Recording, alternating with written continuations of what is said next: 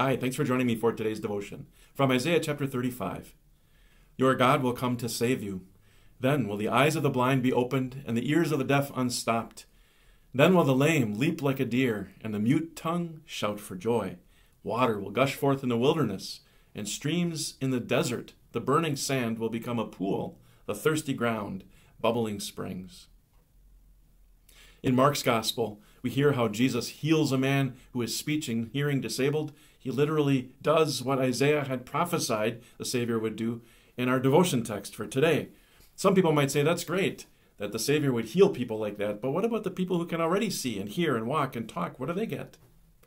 But the better question to ask is, who exactly are the disabled people?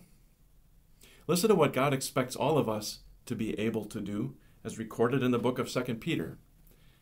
Make every effort to add to your faith goodness, knowledge, self-control, perseverance, godliness, brotherly kindness, love. If anyone does not have them, he is nearsighted and blind. These are God's expectations, but who of us can claim we have the ability to do these things consistently as God wants us to? In his book, every one of us is disabled because we aren't able to do what he wants us to do. In our sinfulness, we are all blind to God's will, deaf to his commands and promises. We can't walk on the path he gives us, and we can't talk in a way that pleases him. But God has miraculously delivered each of us from our spiritual disabilities. Our Savior was pierced for our transgressions. He was crushed for our iniquities. The punishment that brought us peace was on him, and by his wounds we are healed. Do you hear the glorious good news? We've been healed.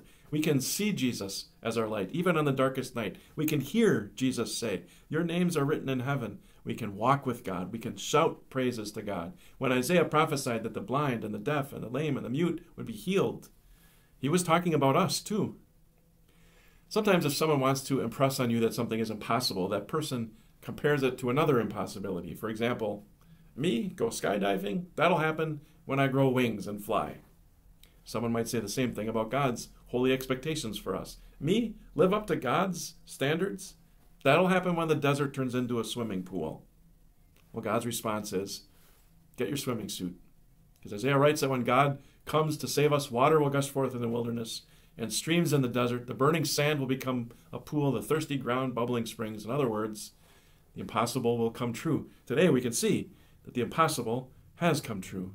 We sinners have been covered in righteousness, healed from all of our sinful weakness. Now we can serve and praise the God who saved us. See you next time.